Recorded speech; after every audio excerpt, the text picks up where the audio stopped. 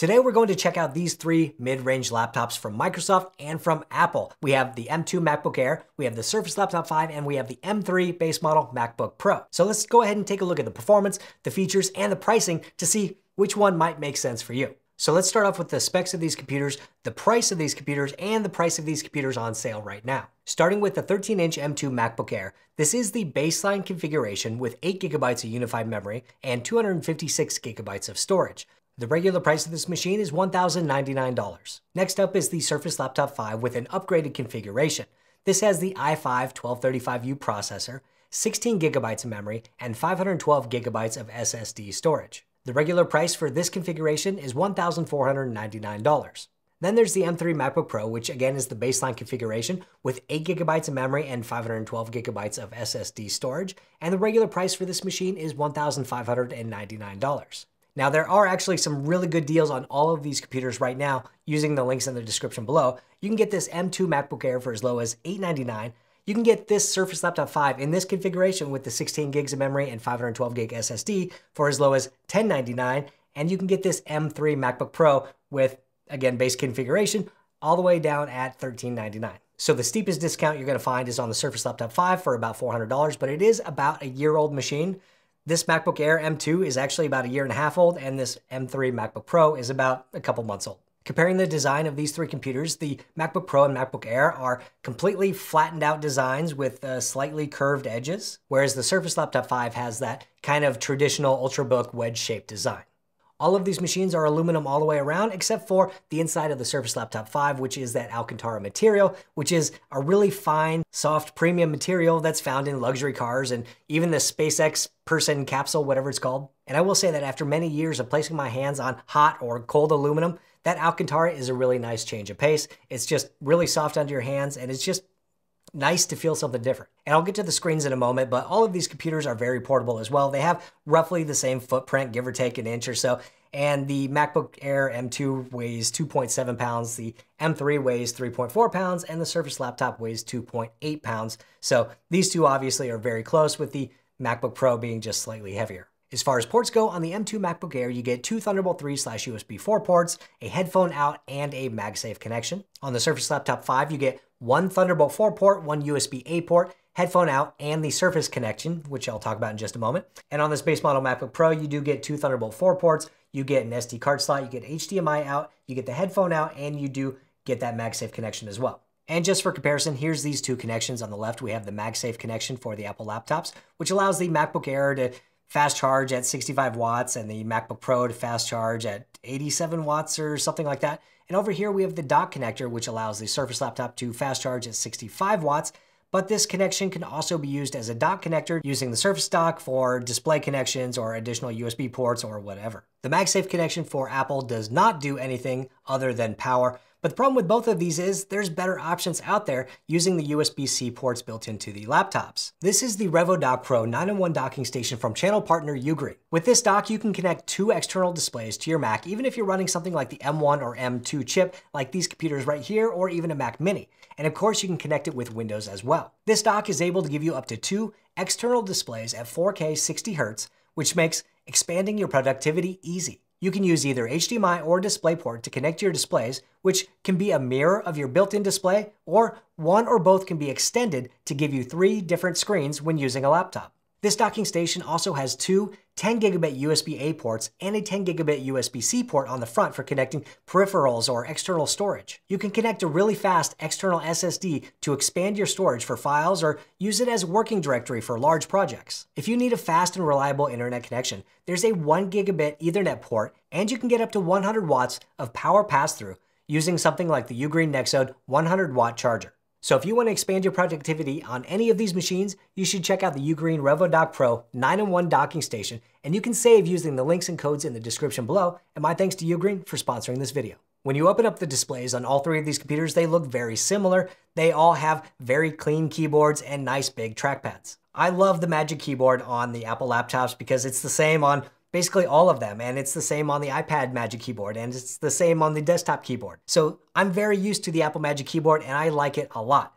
The Surface Laptop 5 keyboard is very similar, but just slightly off. When typing on the Surface Laptop 5, there's just a small hint of some kind of dampening or something that's happening on the keyboard, which makes it feel a little bit different. By no means is it difficult to type on. It's just as good as the Apple keyboards. I'm just more used to the Apple keyboards at this point. And all three of these keyboards are backlit as well. When it comes to trackpads, I definitely prefer the trackpads on the Apple laptops. I find that just moving my finger around on the trackpads on the Apple laptops is smoother and more precise and more consistent than it is on the Windows trackpad. Now, in my opinion, the Surface laptops are probably one of the best trackpads you can get for a Windows machine, but it's just not quite there. Also, it's a diving board style trackpad, which means it's kind of anchored at the top and you can only press down on the trackpad near the bottom. Whereas with the MacBooks, you can tap anywhere you want on the trackpads without having to readjust your finger placement. At the top right of the Mac keyboards, you do have that power button that's also a Touch ID button for logging into your Mac or authorizing purchases. And with the Windows laptop, you have face recognition with Windows Hello, and I like that a lot. This thing just instantly recognizes my face when I open it, which is awesome, and I really wish it would come to the Mac, especially since we have these big cutouts for the notch. Speaking of the notch, let's talk about displays real quick. The M2 MacBook Air has a 13.6-inch Liquid Retina display at a 16:10 ratio and 224 pixels per inch. The Surface Laptop 5 has a 13.5-inch display at 3:2 aspect ratio and 201 pixels per inch. And the M3 MacBook Pro has a 14.2-inch display at 16:10 and 254 pixels per inch. The MacBooks have the notch on top. The Surface Laptop 5 has some pretty big boy bezels. All of these displays are really good, but the slimmer, more modern bezels on the Macs definitely make them stand out compared to the Surface Laptop. With all of these displays having a pixel density over 200, they all look great and fantastic with text. I have no issues with any one of them. The MacBook Pro does have ProMotion technology to automatically ramp up the display refresh rate up to 120 Hz, but the MacBook Air and the Surface Laptop are stuck at 60. As far as brightness goes, the M2 MacBook Air gets up to 500 nits with regular SD content, the Surface Laptop up to 400 nits, and the MacBook Pro at up to 600 nits. All three of these are extremely usable in bright offices and bright rooms. The M3 MacBook Pro pulls way ahead in displaying HDR content at up to 1600 nits, whereas the Surface Laptop 5 can do HDR 400 or up to 500 nits, and the M2 MacBook Air just sticks to its regular 500 nits of brightness. They're all glossy displays, which means they have quite a bit of reflectivity, with the Surface Laptop, I think, having the most reflectivity, followed very close by the M2 MacBook Air, with the M3 MacBook Pro having a slightly better anti-reflective ability. Overall, I would say that the Surface Laptop 5 has a very good display, the M2 MacBook Air has a great display, and the M3 MacBook Pro has an amazing display. But the Surface Laptop is a touchscreen, which is a big bonus over the Macs. I do wish that touchscreens would come to the Mac because sometimes it is just nicer or more comfortable depending on how you're sitting with your computer to reach up and touch the display. It's not something that I need or want all of the time, but it would be really nice to have that option. And at this point, I really don't think there's any reason not to bring it to the Mac. For reference and comparison, this is the built-in camera and microphones inside the 14-inch M3 MacBook Pro. This is a 1080p webcam, and this is a 3-mic array. And in the M2 MacBook Air, this is also a 1080p webcam and a different set of microphones in this computer, but the picture quality should look very similar to the M3 MacBook Pro. And inside the Surface Laptop 5, we do have a 720p camera and its own set of microphones, and the picture quality is noticeably less good, I would say, to be fair. But next up, speaker comparison.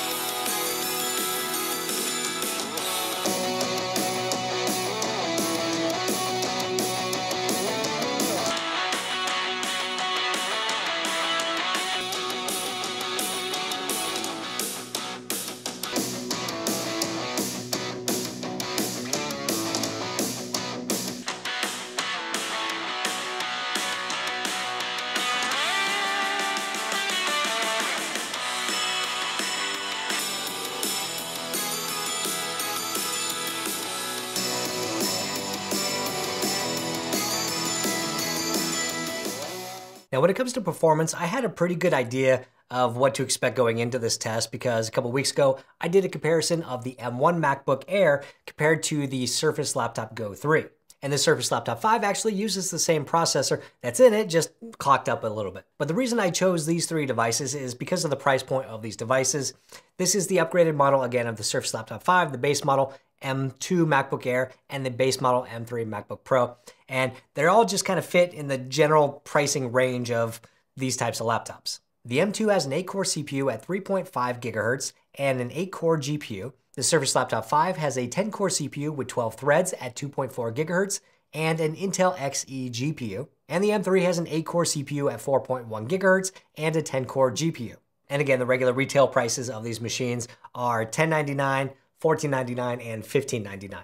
So first up, checking Geekbench 6, which does a lot of performance tests to kind of simulate what a regular user does on their computer. The Surface Laptop 5 did better in multi-core performance than it did in single-core performance, with the MacBook Air M2 being about 17% faster in single-core and around 7% faster in multi-core. And the M3 MacBook Pro is 40% faster in single-core and 30% faster in multi-core. The Surface Laptop 5 did not do quite as well with Cinebench 2024, with the MacBook Air being about 27% faster in single-core performance and 32% faster in multi-core performance compared to the Surface Laptop 5. Moving over to graphics performance with OpenCL using Geekbench 6, the MacBook Air was around 98% faster than the Surface Laptop 5, and the M3 MacBook Pro was an astonishing 160% faster. And checking game performance with the Shadow of the Tomb Raider benchmarks with medium settings and around 720p resolution, the Surface Laptop 5 got 26 frames per second, the MacBook Air M2 got 37 frames per second, and the M3 MacBook Pro got 70 frames per second.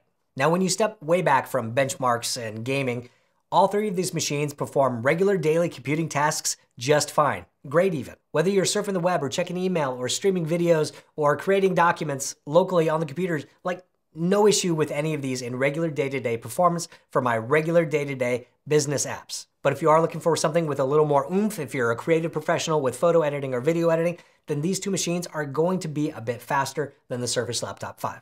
Now, one other thing as far as performance is concerned is fan noise, and the MacBook Air M2 has no fan, so it's dead silent all the time. The M3 MacBook Pro does have a fan, except you basically never ever hear it unless you're running Geekbench or Cinebench for a long stretch of time. And the Surface Laptop 5's fan will come on with regular daily use of surfing the web or watching YouTube or whatever. You will hear it, but it's actually a very low volume. It's much better than many of the other PC laptops that I use. And when it comes to battery life, all of these kind of promise all-day battery life, with Microsoft saying you should get about 18 hours of typical use on the Surface. Apple says you should get about 18 hours as well on the M2 MacBook Air and up to 22 hours on the M3 MacBook Pro. So with all of that out of the way, all of these machines are pretty good. They will all do your regular computing tasks. They all have beautiful, bright displays, and they all have very comfortable trackpads and keyboards to use to do all of your computing stuff. That being said, the performance of these two Macs compared to the Surface Laptop 5 is pretty darn clear. The Macs definitely have the edge in performance, so depending on what type of work you need beyond regular computing, if you're a creative professional, you may want to look at other options than the Surface Laptop 5, even other PC options. And if you are a Windows user, then maybe this is the only option for you because you want a first-party computer made by the manufacturer who makes the operating system. And these are great computers. I love the Surface devices. I keep buying them. But if you don't need Windows and you're at least curious in checking out a Mac, then definitely check out these two options right here. But what do you guys think? Are you guys interested in checking out any one of these computers? If so, let me know which one in the comments down below. And if you do want to see my video comparing the M1 MacBook Air to the new Microsoft Surface Laptop Go 3, check out this video right over here. Hit the thumbs up button if you liked it, hit subscribe if you want, and I'll see you next time.